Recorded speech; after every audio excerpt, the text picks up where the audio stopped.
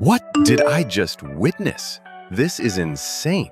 I saw this tool being mentioned in one of the crypto chats I follow. People were hyped, posting results, screenshots, saying it's real, giving away some kind of secret promo code. I was skeptical, obviously, so I decided to run a full test myself from the very beginning.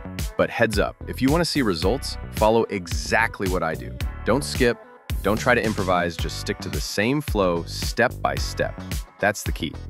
I start by opening my browser, typing the tool's name, clicking the official link, and boom, it launches right inside a messenger. No installs, no signups, it just loads up on the spot. As the assistant loads and connects to the system, here's a quick note about me. I've been in IT for over 7 years, mostly testing crypto-related tools and browser platforms. Some break immediately, others turn out surprisingly good. This one, I was genuinely curious to try. Once everything syncs, I enter the 5-digit activation code and confirm. Instantly, the main panel unlocks. No freezes, no weird delays. The interface feels polished and ready. Promising so far. Then I switch to another app, do what I need to do, confirm the step, and return to the session, and it's all still running. No glitches, no restarts. Everything's exactly where I left it. That's rare, and it tells me a lot about how it's built. Next, the promo section. I enter the code, hit confirm, and it activates right away. No errors, no lag. If this one doesn't work for you, check my other videos. I usually drop working codes there. Suddenly, something changes.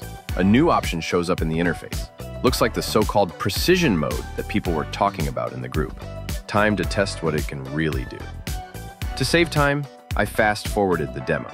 But during the actual session, I followed each step carefully.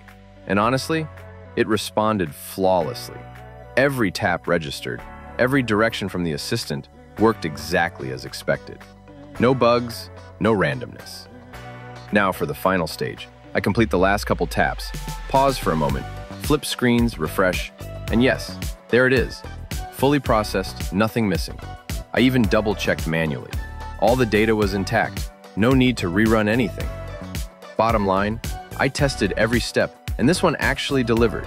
No bugs, no sketchy behavior. It just worked like it was supposed to.